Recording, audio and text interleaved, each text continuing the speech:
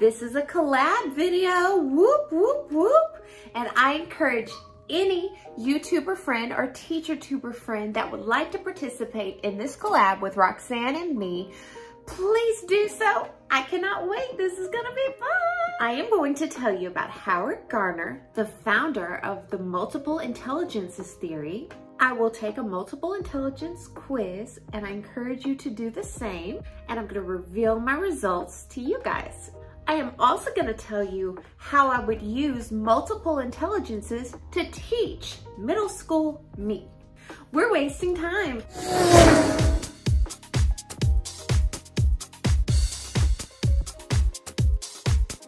Hello hotties, welcome to my channel or welcome back to my channel. I'm Allie Mack and I am currently a 7th grade math teacher. You know, while you're here, please click the subscribe button and ring the notification bell so you don't miss any other videos from me. Do it now. So in this video, it is a collaboration video and I haven't done one of these in a while with my newest favorite YouTuber, Roxanne. To go to her channel, the link is in the description below. And together, Roxanne and myself are going to give you probably more information than you possibly want or even asked for on Howard Gardner and his theory of multiple intelligences. Now, after you watch my video, you know you gotta go to Roxanne's video, right? You just gotta go. Oh. And if you're coming from Roxanne's video, hi, it's good to see you. I'm glad you're here. Hopefully I can convince you to stay by the time this video is over. You know, the subscribe button, it's free. It's just right there. Yep. So when Roxanne and myself decided to talk about a collaboration video, she decided that her part of this video was going to be to tell you about Howard Gardner's multiple intelligences, what they are, and all that amazing stuff that will help you serve your students. Now, my part in the video is I want to give you a biography on Howard Gardner because I just love learning about people. Learning about people may or may not be one of my strengths. Now, once again, if you are a teacher tuber and you would like to join this collaboration, it's very easy. All you have to do is do a screen recording of you taking the little quiz in the description box. You have to reveal your results and you have to tell what you were like as whatever grade you teach. So for example, I teach 7th grade, so I'm going to tell how I would teach 7th grade me. And Roxanne teaches 5th grade, so she's gonna tell how she would teach 5th grade her. And we're both gonna tell you what we were like at that age.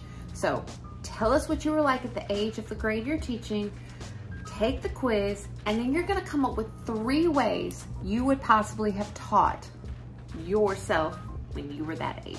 Does that make sense? If it doesn't make sense, leave a comment and I'll try to clear it up. We have a lot to talk about. This introduction is way longer than it should be, so I'm ready if you are. Okay, so to start off my portion of this collaboration, let me tell you about some of Howard Gardner's achievements. Okay, so first and foremost, I would like to wish Howard Gardner a very happy belated birthday. His birthday was July 11th, which wasn't very long ago, but in 1943, making him 78 years old.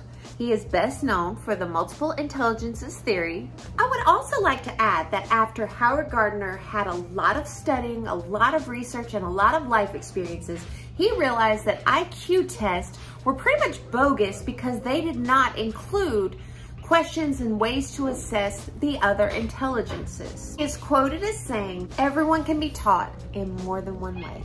I love that. He also changed the way people view education for the better. During his 78 trips around the sun, he achieved his bachelor's degree in social relations in 1965 and his PhD in developmental psychology in 1971. This is all from Harvard University, by the way. All right, Howard Gardner, look at you with your bad self going to Harvard, okay, whoop, whoop. Howard Gardner was appointed the John H. and Elizabeth A. Hobbs Professor of Cognition and Education in 1998, and this was at Harvard Graduate School of Education. He is the author of 30 books that are translated into 32 different languages, including his memoir that came out in 2020 titled A Synthesizing Mind. Hey, all of you that love to read like I do, might want to check it out. I haven't checked it out, but I might. He received numerous awards and honors. In fact, Howard Gardner has 31 honorary degrees internationally in colleges and universities throughout the world, which is so pretty darn cool. And he has also audited more classes at Harvard than anyone else. So not only does he have his official degrees, he's also just keeps obtaining that knowledge. Howard Gardner is a brilliant piano player. He even taught piano for 11 years.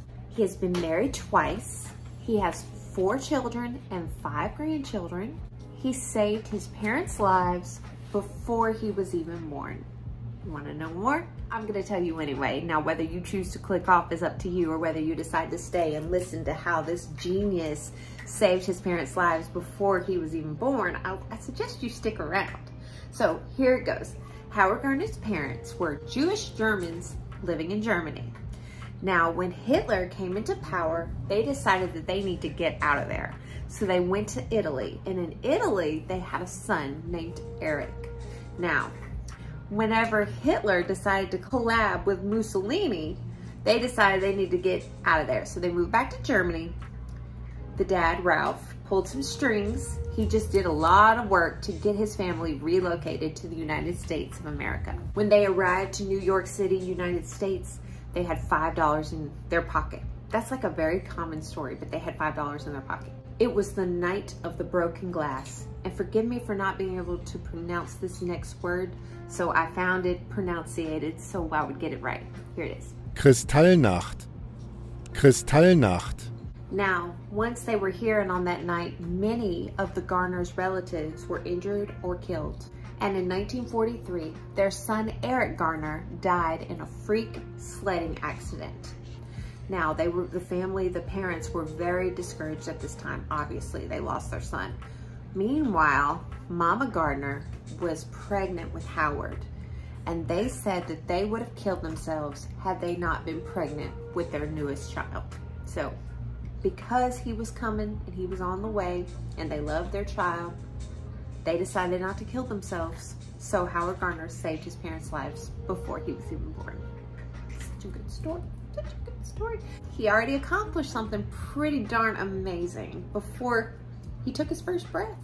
Go Howard. So now that you have some background on Howard Gardner, we are going to take this multiple intelligence quiz, and I'm going to share my results with you. So let's do that real quick. So follow the link to literacynet.org, and you're going to assess your strengths. You're going to find out how you are smart. Notice the directions. 5 describes you exactly, and 1 does not describe you at all. Now, just go through and answer the questions. Some of the questions kind of have me stumped because one says I like hunting and fishing. I like to fish, I just don't like to hunt, and I always throw the fish back.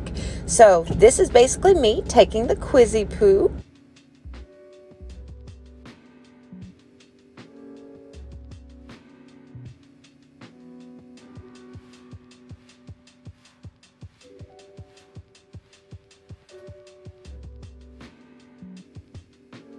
I would also like to add that there are lots of these quizzes online. You can even get a paper copy for your students, but I plan on letting them use this one. I've made it to the end. Now let's see what my results are. Now, as you can see, my strongest is social. Next is language, and then lastly, self. And as you can see, this quiz gives you lesson suggestions for students that are strong in this category. And I would really take an inventory of what your students know. So that way you can plan your lessons according to your students' strengths, and also throw in 1 or 2 that is not their strength, which will allow them to grow. And isn't that what we want? All right, so here's the part in the video where I tell you what I was like as a middle schooler. My attitude and behavior, I was very shy. I really wouldn't talk to people unless they talked to me first. Very introverted, kind of uneasy around people. Went to school from kindergarten to 4th grade while I was in Mississippi. We moved to Texas, Plano, for my 5th grade year. I was very shy and timid. Didn't really talk to people unless they talked to me. And then when I got to middle school, you know, middle school is where you start to figure out who you are. I noticed in 6th grade, people kept walking all over me. I was the type of person that had maybe one really good friend and just didn't talk to too many people, but I wanted to. I just was too shy to be a part of that fun, good group, right?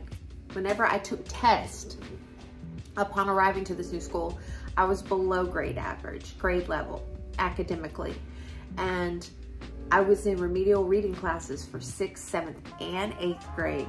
Now, luckily for me, when they gave me that end post-test at the end of 8th grade, I was actually on a 9th grade level. So I had managed to go from below grade level to the next grade, which was where I was supposed to be. So, all right, Texas, you guys got your stuff going on. I don't know, they knew what they were doing and they were able to get me up to where I needed to be. Now, I cannot talk about my middle school life without talking about my big sister. We're gonna call her Jilly Mac, okay? So basically, Jilly was very popular. She made friends very easily. Anytime I had friends, they were always curious about who she was. When I got to 7th grade and had my first boyfriend or whatnot, you know, talking on the phone boyfriend, you know how it is. They always had a crush on my big sister. It was really around 7th grade that I started to come out of my shell and not let people walk all over me. Like, I was so super sweet, but the second someone was rude to me, I turned not so nice. And near the end of 7th and 8th grade, I started getting into things that perhaps I shouldn't have gotten into. However, they were good life lessons for the future. Not to call out my big sister, Jilly, because you know our mom watches my videos. Thanks, Mom. Anyway, she was a very bad influence. I just thought she was so cool, and no matter what she did, I wanted to do it. So yeah, we're just gonna leave it at that because this channel is G. This was also the time in middle school where I became very, very sassy. I got to where I could just argue with anybody about anything. And sometimes I forget that I have that ability until I'm in that situation. Now, when I was a middle schooler, I was interested in making friends. However, I was too shy to make friends. But I basically wanted to be included with the groups, but I didn't want to be put in a small group. I wanted to work whole group, like the whole class interacting together, because then that would give me a chance to talk to people I found interesting but was too shy to talk to. I was a cheerleader in 8th grade, but it almost didn't count because if you paid the money for the uniform and signed up, you could be a cheerleader. So there was like 50 cheerleaders. But either way, it was still fun. My mom cannot find any photos, but we were the Carpenter Cowboys. That was in Plano, Texas. So now this is the part in the video where I'm going to kind of give you an example of how I would teach middle school me if I was a student in my classroom, assuming that the Howard Gardner test was the same as it was today. One thing we need to point out and realize is just because a child is strong in one area, that does not mean they cannot learn in the other ones, even ones where they're the weakest, because part of the whole thing is to challenge you and to get you to think outside the box. So I just wanted to point that out. But one good place to start is to incorporate, say, 3 of these learning styles into each lesson. So let me just give you an example of what that would look like. Okay. So say I was teaching statistics, and of course we have to deal with the vocabulary of the mean, median, mode, and range. I don't know about y'all students, but my students have a hard time grasping this concept, especially the vocabulary. So say I was teaching myself, and I was going to incorporate 3 of the learning styles. I wouldn't necessarily just incorporate the ones where I am strong. So if I was teaching about statistics and I wanted them to know about the mean, median, mode, and range, I would have a song playing on repeat. It's my favorite one to use. You can find it on YouTube. It's the mean, median, mode, and range song. And I might even be brave enough to sing it to you because I'm in one of those jolly moods. But basically, I would have this song on repeat as they are entering the room, and I would encourage them to sing along with me. I'm going to sing the song for you. Please don't make fun of me. I might even speed it up in editing because, you know, it goes like this. Hey diddle diddle, the median's the middle. You add and divide for the mean. The mode is the one that you see the most, and the range is the difference between. Yeah. Okay, that's the best I can do, really. We would sing it over and over again. We would do this for about 5 to 7 minutes. With that repetitiveness and having it in a song, I think that might help them differentiate between the vocabulary. Obviously, that would be geared towards musical intelligence, but people that are not strong with music would also benefit. I would then have a friendly competition. I like to scoot a desk in the middle of, like right in front of the board, and put one of those little hotel bells, you know, ding, and have just kind of like around the world style, pull up my first 2 people, they go against each other, and show them a word. Which of these terms is known as the average? And then whoever gets right, ding, they get the answer, they get to stay up, the next person comes up. So basically, this would help with the social, have a bunch of these practice questions on the board, and that would help the social and the language, because it helps with vocabulary. And lastly, in the lesson, I would give kids an activity sheet where they had to calculate the mean, median, mode, and range for different data sets, and then I would have them complete a writing prompt I like to call list, link, learn. They would list everything they knew about the lesson before they came in, you know, the stuff they learned from previous grades. Then they would link what they learned in the lesson to something in their life. You could tell me that you used the mean to figure out their average for their grade, you know, and so forth and so on. They could basically just tell me how we can relate this or link this to their life. Last part is my favorite. They would write down what they learned. Now, there are some kids, I just want to thump them in the head when they're like, I didn't learn anything, I knew everything. And I'm like, "Grr." But anyway, you'll probably have 1 or 2 of those. But list, link, learn. So this particular activity would be towards the self, because it would be done independently. They would have that quiet time to practice, and they could reflect on what they learned, what they knew before. It's kind of like that KWL chart. So that's how one way I would use it to teach middle school me. Another way would be to create a choice board. And I might have talked about these in previous videos. You can find these on the internet, or you can create your own. But basically, it's like a tic-tac-toe board, and there's 9 spots. 8 of the squares would be an activity that is geared to interest each of the intelligences. And you would tell the students they must complete 3 activities. So not only does it give the kid a choice of how they show how they know it, it also could give the kids that like to work together an option to go work together. And I like choices, because some days I'm in the mood to talk and be social. Other days I want to sit at my desk and work alone.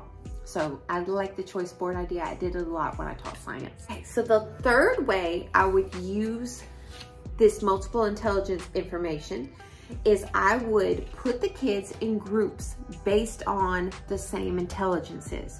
And so basically these would be like the same things you would see on the tic-tac-toe board, except for the kids would only have 1 activity they had to do, and it was to what they were the strongest in, which intelligence they were the strongest in, and they could work on it collaboratively.